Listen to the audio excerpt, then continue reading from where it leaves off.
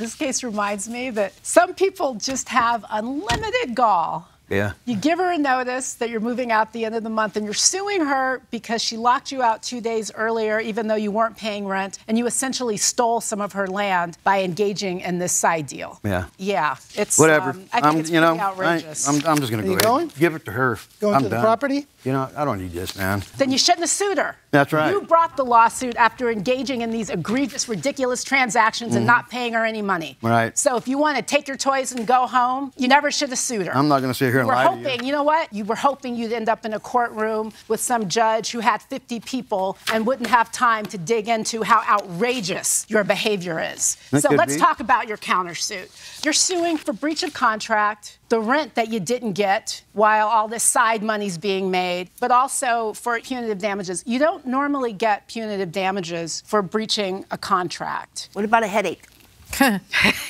I think that part of your claim that kind of relates to punitive damages is really the intentional and willful disregard of your rights.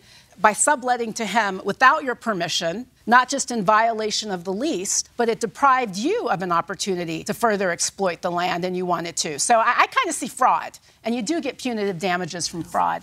I don't have anything else. We're going to excuse all the parties while we deliberate in this matter, but I think it's going to be a quick deliberation. You could step out. This courtroom is now in recess. Well, I think that it's pretty clear we need to dismiss that complaint. You think?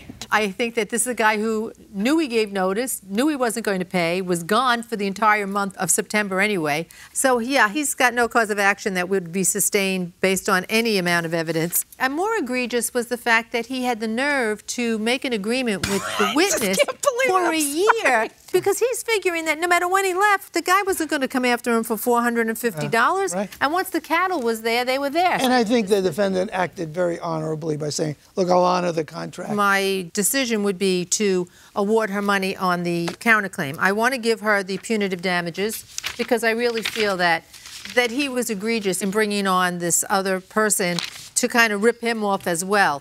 He owes her for August and September, and he owes her the late fees, which were clear and set forth in the lease. She's entitled to the $11.50 for rent, and $13.50 I'm perfectly fine with for giving the punitive damages, $29.50.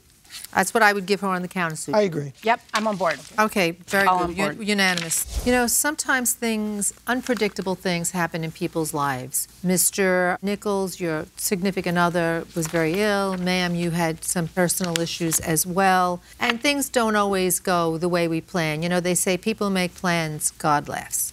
But there are some things that you can be accountable for. Payment of rent is not one of those things that should be excusable.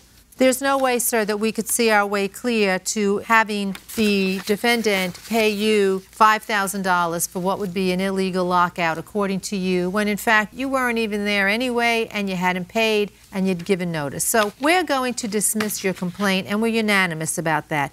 But we did look at your counterclaim as well very carefully. And we do feel that you are entitled to August and September rent, which would be $1,000, plus the late fees, which would be $11.50. We don't feel that you're responsible for an illegal lockout. In fact, we do feel that you're entitled to punitive damages for the behavior of the plaintiff in the unauthorized sublet. But in any event, you also are entitled to $450, not $2,000. The plaintiff did not get $2,000 for the lease. He got that in exchange for sale of different items. So the total we agree unanimously that you would be entitled to on your counterclaim is $2,950. And as to you, Mr. Nichols, we've agreed to dismiss the complaint. That's unanimous, and that's the verdict of the court on each of these matters.